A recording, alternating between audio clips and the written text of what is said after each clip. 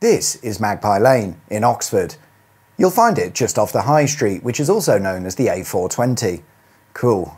Today, it's nothing more than a small road used for access, but in the 13th century, this unassuming street had a very different life and indeed a very different name. A name that is so offensive it's been deliberately phased out over the years before being removed altogether and consigned to the history books. And that name? Grope Lane.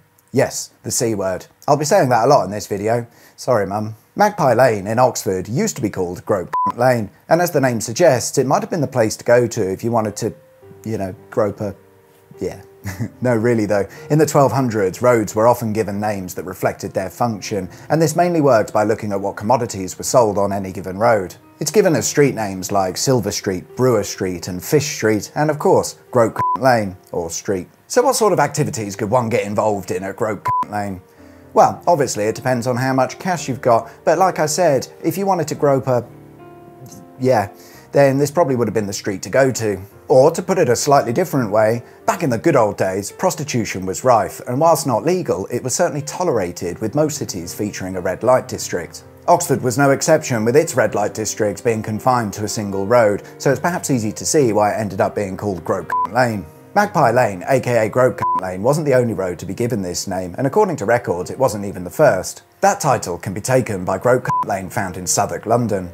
It was first recorded as existing in 1230, and whilst it's fair to say it or others may have existed before this time, that was the first time that anybody made a note of it. Since then, other records of Grope Lane have been made all over. Parson Street in Banbury used to be called Grope Lane. St Benedict's Court in Glastonbury? Yep, used to be called Grope Lane. London had several Grope Lanes, of course, and Worcester, Bristol and Southampton all had a Grope Lane where you'd have found a thriving red light district. What a time to be alive. There were variations on the name as well, such as Grap Lane. The meaning is the same because grap is Old English for grope. And in Shrewsbury we find Grope Lane, a slightly less offensive name, but it's where you'd have found Shrewsbury's red light district. Bonus fact, other spellings of Grope Lane have been recorded, such as Grope Lane, Grope Lane, Grope Lane and Grope Lane. How many times are we going to say But what's happened to all of these roads?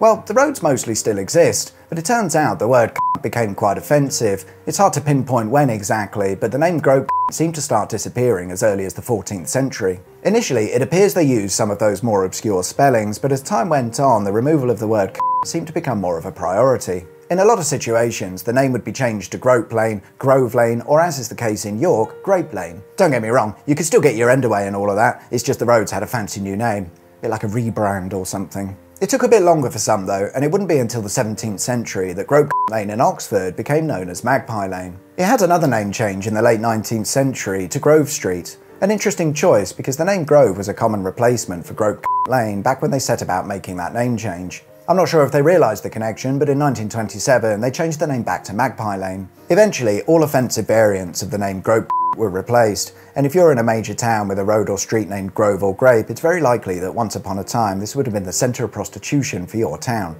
Maybe it still is. If you would be so kind as to hit the like and subscribe buttons, that would really help me out. I suspect YouTube are not going to let me monetize this video. Thank you very much to Mike for the idea behind this video. If you want to get in touch just like Mike did, then join us on the Facebook group. Search for Auto Shenanigans, join the group. It's that easy. Thanks for watching. See you next time.